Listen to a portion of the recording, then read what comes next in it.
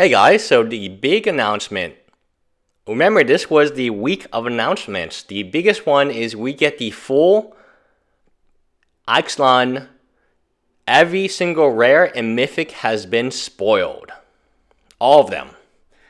You might say it's been leaked. You might say that it has been obtained in a non-great way. But we have every single rare and mythic, and it's being translated, and you can go to mythicspoilers.com to take a look. I will show you some of the more interesting ones, but every single mythic or rare, and those are the most valuable ones because we all know uncommons outside Fatal Push are pretty much met, and commons are really meant for drafting. Every single one has been spoiled. Now, this is an absolute disaster. I don't get cards to preview, but all the people who were going to get cards to preview for this set no longer have them. How did this come to be? Well, it looks like a printer or somebody who works at a printer or someone has a connection at a print shop was able to take home a foil copy, a foil uncut sheet of Magic cards. Now, you might argue that this is pretty criminal, and it is. You might argue that this will destroy excitement for the new set, and it will, because it's so... Some people might say Wizard of the Coast conspiracy is doing this, but there's no way, because this will tank the set in terms of hype. There's no hype left. We know every single rare and mythic in this set, which is insane. It's just so crazy, right? And this is the low resolution, which has already been translated. You should have kind of figured out that Magic players would have magnified every single card and then translated them. The set looks okay. I mean, it looks just okay. I'm sure that we will get higher resolution. Again, it's not like he took a sheet of paper from a factory. No, this piece of paper is home with him. He took it home with him. Wizard of the Coast has a lot of serious issues. First of all, I did not know they were printing. A lot of how they print and when they print was kept secret. Now it is known. They print new sets way in advance. So we don't even have Hour of Devastation yet, and they're printing Ixalan. Did not know that. Probably makes sense, right? But I assume they created the set and held it, looked at the meta and saw if any of these problems were problematic. But now this kind of explains how Guardian slipped, is they're printing these cards super early, and when a print run is done, even if they realize it's a mistake via playtesting, then it's too late. And we have all these bans. So it's not instantaneous printing, it is more like we're going to print a set ahead, actually 2 sets ahead. Next, one of the other biggest problems they're facing is the print quality, as discussed, has gone down. The print shop is not doing a great job, and now there are leaks from the actual shop. So it's very easy to identify who this would be. It's someone with access to, obviously, these cards super early. It's someone with access to uncut sheet, which is not that many people. Not that many people own these to begin with. And someone at the factory, someone who has enough cunning, or I'm assuming senior level, that they can take it home with them. Yeah, Wizard of the Coast has to make some type of announcement. This is already out there. One of the worst things they can do is ignore it. They need to say, hey, whoever did this is going to get sued. They're going to get punished. Blah blah blah. And it's an entire set. Like, it's crazy. I can't imagine, right? Like, when we get some dragon cards, they kind of filter in and out, but we're not getting a whole deck. We're getting every single rare and mythic, and people will say this is fake. You're not going to fake this. It's too hard to fake, right? It's just too hard to fake every single card. I mean, if you could fake an entire set of rare and mythics, Wizard of the Coast would just hire you on the design team, because that's incredible. But anyway, some of the Bella cards, we have a legendary Vampire Cleric. Hopefully Vampires see some play, although they didn't see any Oath of the Gatewatch, Draina will actually rotate out. Whenever one or more non-token vampires you control attacks, create a 1/1 white vampire creature token with lifelink. So tokens are pretty good. And we also, interestingly enough, have vampires in this set of Atlantis and dinosaurs. It's it's interesting. One of the other things to know is all the planeswalkers in this set are legendary. Not just Jace, so it is kind of a change.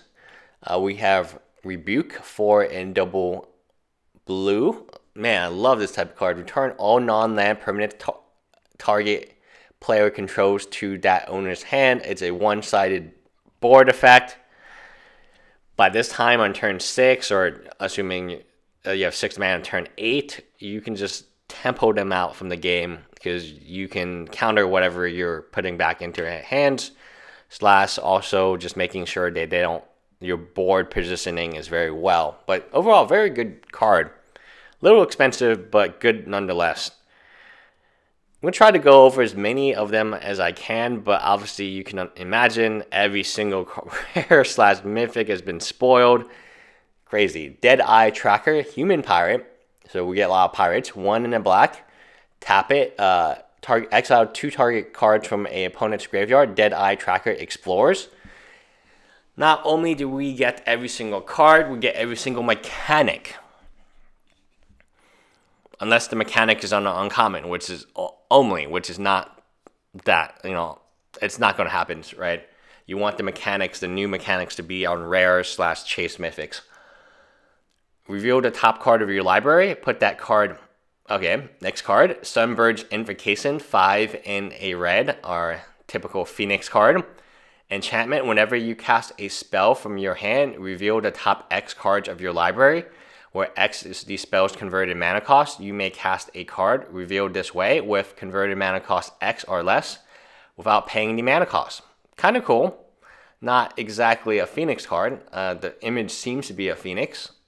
But overall, I like the set. It's very creative. The artwork from the pixels look good. And pirates, vampires, dinosaurs, like what else do you want? No zombies though, and I don't believe there's any goblins yet. Ooh, this is interesting. X double white instant, you gain twice X life. Put Sanguine Sacrament on the bottom of its owner's library. Life gaining has become a lot more popular. This art is a little creepy, even pixelated. But I don't know if you want to, let's say you pay 7, you gain 10 life. Like, that doesn't sound great to me. If you pay 3, you gain 6. You pay 5, you gain 6 life. Oh, okay, that's really not a great card. Togoff's Honor Guard, 1 in a white, creature human soldier. 1/2, creatures entered in the battlefield don't cause abilities to trigger. Very good sideboard card, and very, very good against some decks in Modern. Not against the #1 deck, Death Shadow, but against some other decks that rely on enter the trigger abilities like Kitchen Finks and things of that nature. It's not bad. Overall, like, the set is very good. I just have to think about it for a moment because there's so much, right? When we get cards spoiled, it's 1 by 1. It's not like, oh, hey, this is everything. Digest. And when we get the finals cards spoiled, they're really crappy cards that I don't really want to make videos on. But here, I'm trying to figure out what's a good card, what's not a good card. Aegoras Marauders, free double red, creature human pirate. If a creature you control deals damage to a permanent or player, it deals double that damage instead. It is a 4/4. So yeah, it is a pirate. It's a typical pirate. I hope it's not. Yeah, it looks like a rare. The artwork looks really cool. We got pirates in blue. We got pirates in red.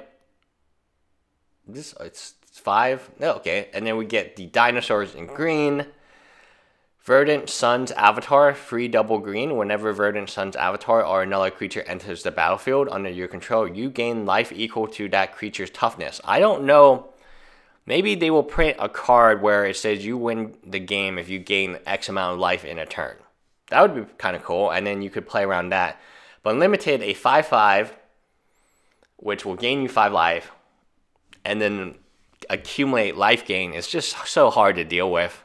Like a 5/5 is already hard enough to deal with, but a 5/5 that gains 5 life and gives everything else, maybe your bigger creatures like that come and play life gain, is pretty good.